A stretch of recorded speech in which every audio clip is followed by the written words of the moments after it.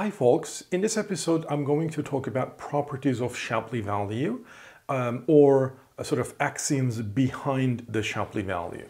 So I'm going to start with some definitions and then I will give assumptions or axioms which are going to lead to the theorem that I will talk at the end.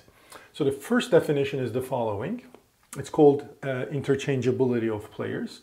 So in any game, in any coalitional game, players I and J, two different players, are called interchangeable if for any coalition that excludes player I and J, the valuation, the worth of new coalition S union I is equal to the worth of the coalition S union J. So to speak, it says the marginal contribution of player I and player J to any coalition is the same. All right. So whether you include player I to your coalition or player J to your coalition, it doesn't matter. The marginal contribution is going to be the same. All right. So it's kind of these two guys are kind of equivalent. All right. Well, the axiom, the symmetry axiom, basically underlines this. And it says if player I and J are interchangeable, well then they're equivalent, quote unquote, and so their payoffs must be the same, right? Xi must be equal to Xj. Okay, so if they're sort of in that sense interchangeable, well then their payoffs at the end of the game must be the same. The second definition is a dummy player. Player I is called a dummy player if for any coalition S, which excludes player I, the marginal contribution of player I is exactly equal to his self-worth.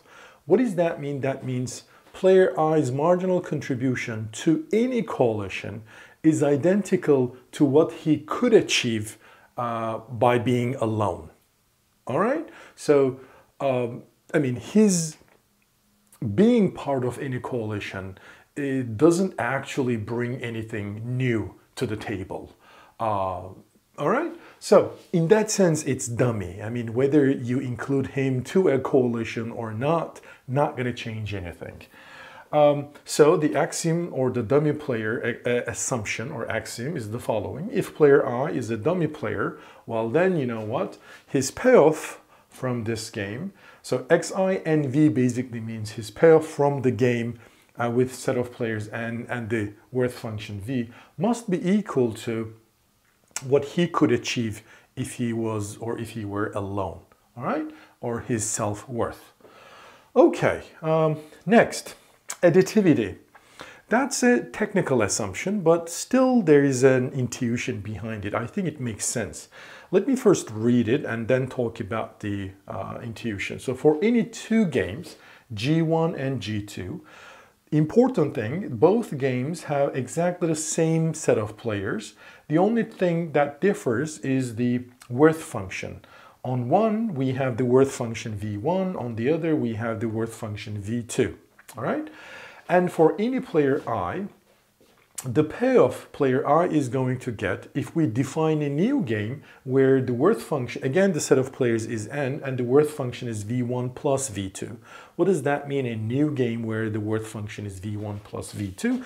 Well, if the worth function is V1 plus V2, well then for any coalition S, the worth of coalition S is going to be worth of coalition S in game 1 plus worth of coalition S in game 2. All right, so it's perfectly edible.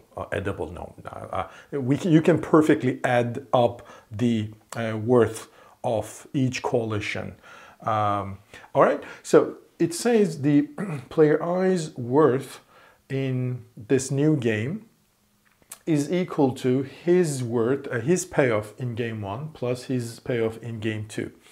All right, and again, this has to be true for any two such games, game 1 and game 2. Well, what is the intuition behind it? Well, it's a linearity, okay? It basically implies that if you, for example, take the same game and increase the value for each, what is it? coalition, if you increase the value 50% or 100%, so if you double the value for each player, I mean, think it this way, you double the money or you double the amount of ice cream in our ice cream example for each coalition, all right? And so the payoff each player should be getting in this doubled game must be the double of the payoffs of the original game. You see what I mean? So if the worth function doubles, well, then the outcome, the payoff function, the payoffs of each player should double as well. If you triple the worth function, well, then the payoffs of each player should be triple as well. So there's some sort of constant returns to scale going on. Okay, again, it's a technical assumption, but to me it makes sense. I mean, yeah, well, I mean, to be honest, it makes sense to me. All right, so what is the theorem? The theorem says the following.